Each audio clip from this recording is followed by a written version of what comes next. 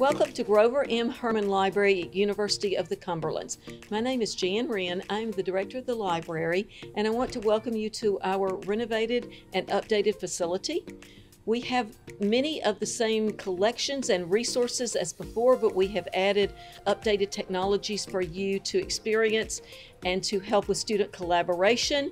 We have a new makerspace that will be open that will have materials like 3D printing and laser cutting. We also have study cubicles with TVs for student collaboration. We have student study rooms where you can go in to have more quiet study time. We have a variety of seating options. We are so excited to welcome you to our facilities.